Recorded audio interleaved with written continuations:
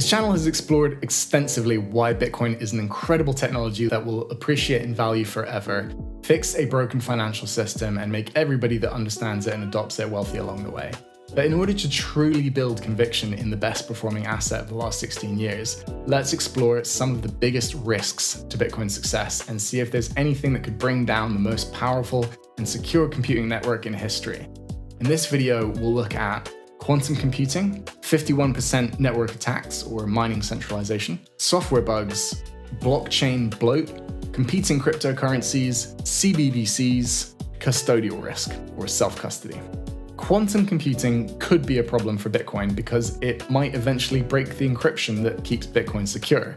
Right now, Bitcoin uses complex math called elliptic curve digital signature algorithm, or ECDSA, to protect your private keys. Regular computers can't crack it. However, a super powerful quantum computer could one day figure out private keys from public keys, allowing hackers to steal Bitcoin from active wallets. If quantum computers became much more advanced, faster than expected, it could threaten Bitcoin's security. But here's the reality. Quantum computing isn't anywhere near that level yet. Experts say it could take decades before it becomes a real threat. Even if progress speeds up, the Bitcoin community is already prepping by working on new quantum-resistant encryption. Since Bitcoin is open source, developers around the world can collaborate to upgrade its security. Also, if quantum computers were ever to reach the point where they can break Bitcoin, they would also put things like online banking, military systems, and website security at risk.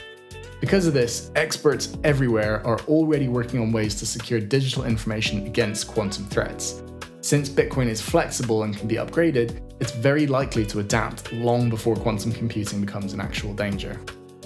A 51% attack happens when a single entity or group gains control of more than half of Bitcoin's mining power, or hash rate. If this happens, they could double spending coins, blocking other users' transactions, or even reversing recent transactions. This could undermine trust in the network and damage Bitcoin's reputation as secure. In theory, a large mining pool or a coordinated group of miners could attempt this, especially if mining becomes too centralized. And while this might sound scary, it's extremely unlikely to happen due to the immense energy and compute power required to pull it off. As of early 2025, the Bitcoin network is secured by between 155 terawatt hours and 172 terawatt hours of electricity per year, comparable to the entire energy usage of a country like Poland, and is more energy usage than the entire United States Navy. To successfully carry out a 51% attack, an attacker would need to control more than half of this mining power, which means securing at least 78 terawatt hours to 86 terawatt hours annually. This would involve purchasing and running millions of high-powered mining rigs, costing billions and billions of dollars in hardware and electricity alone, and, in reality, adding additional mining rigs to the system in an attempt to overthrow it just further decentralizes the network and increases the difficulty for an attack like this to be successful. So even if someone managed the impossible task of gathering the necessary resources, there's no incentive to do so. Successfully attacking Bitcoin would cause its value to plummet, making any financial gain from the attack meaningless. So you could have spent hundreds of billions of dollars with no return on that investment. And just to reassure you that this is never going to happen, the current trend in mining is towards decentralization as more and more smaller miners join the network and increase the security as time goes on. The sheer cost, complexity, and global distribution of mining make a 51% attack on Bitcoin not just unlikely, but virtually impossible at this point. Software bugs can also be a risk to Bitcoin because a critical flaw in the code could cause unexpected behavior, like transaction malfunctions, security vulnerabilities, or even network disruptions. One notable example was the 2010 overflow bug, where someone managed to create billions of Bitcoin in a single transaction due to a coding error. The community responded quickly by coordinating a soft fork to reverse the invalid transaction and fix the issue. Because Bitcoin is open source, it's maintained by a global community of highly skilled developers who constantly review and test it for vulnerabilities. Even if a bug were found, not all nodes would necessarily be affected, and the global community would quickly identify the issue, propose a solution, and implement an update, as they have done in the past. Blockchain bloat is when the Bitcoin blockchain gets so big that it becomes harder for regular users to store and keep up with it. As the transaction history grows, it requires more storage and bandwidth to run a full node. If the blockchain gets too big, fewer people might run nodes, leading to less decentralization and weaker network security. However, this is less of a risk than it sounds. Developers have already implemented solutions like SegWit and Taproot to reduce data size, and featured like pruned nodes let users store just part of the blockchain while still verifying transactions. Layer 2 solutions like the Lightning Network help reduce the number of on-chain transactions. As technology improves and storage becomes cheaper, running a full node will stay accessible, keeping the network secure and decentralized. To compare Bitcoin to other cryptocurrencies, we need to understand the blockchain trilemma, the trade-off between security, scalability, and decentralization. Most blockchains can only optimize for 2 of the 3.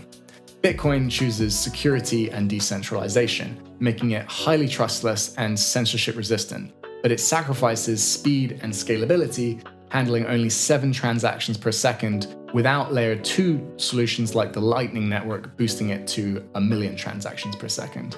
Solana opts for scalability and decentralization, offering fast, cheap transactions, but it requires powerful hardware, making it more centralized and less secure, risking network instability and potential censorship.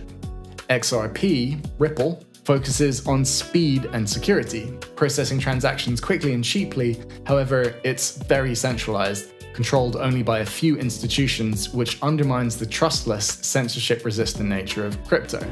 So in order to be a global, public, trustless financial network that is not controlled by a powerful few, the only combination that works is decentralization and security. Without decentralization, you run into all the same problems as fiat money, and without security, there's not much point in being a global financial network. That's why Bitcoin's design, despite its slower base layer, is best suited for long-term value storage and freedom.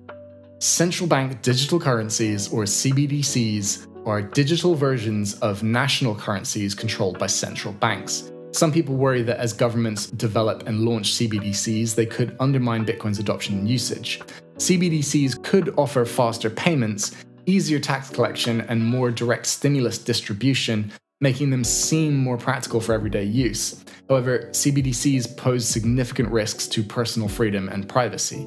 CBDCs give governments total control over financial transactions. This means they could track every payment, freeze accounts, or impose programmable spending limits. While CBDCs might gain traction for convenience and compliance, they ultimately represent the opposite of what Bitcoin stands for: financial sovereignty and individual freedom. Bitcoin's decentralized nature means it's incredibly resistant to control. As long as people recognize the benefits of a system secured by energy and math, and not under human control, they'll choose Bitcoin, and Bitcoin will continue to exist and thrive. Self-custody means holding your Bitcoin in a wallet where you control the private keys, rather than leaving it on an exchange or with a third-party service. Most people see self-custody as risky because losing your private keys means permanently losing your Bitcoin, with no way to recover it. Managing your own security requires responsibility, such as using secure hardware wallets, using open source wherever possible, keeping backup seed phrases safe, and understanding potential threats like phishing or hardware failure. This can feel daunting, especially for those new to digital finance. But self-custody is fundamental to Bitcoin's philosophy of financial freedom. It gives you full ownership and control over your money. You're not relying on an exchange that could get hacked, go bankrupt, or have your account frozen. History shows that even well-known platforms can fail, leaving users locked out of their funds. Self-custody removes the third-party risk entirely.